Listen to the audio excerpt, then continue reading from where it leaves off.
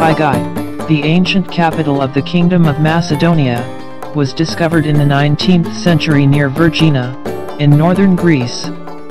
The most important remains are the monumental palace, lavishly decorated with mosaics and painted stuccos, and the burial ground with more than 300 tumuli, some of which date from the 11th century BC.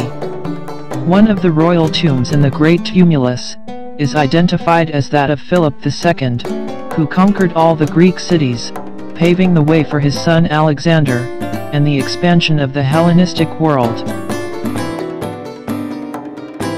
Aigai provides important information about the culture, history, and society of the ancient Macedonians, the Greek border tribe that preserved age-old traditions, and carried Greek culture to the outer limits of the ancient world.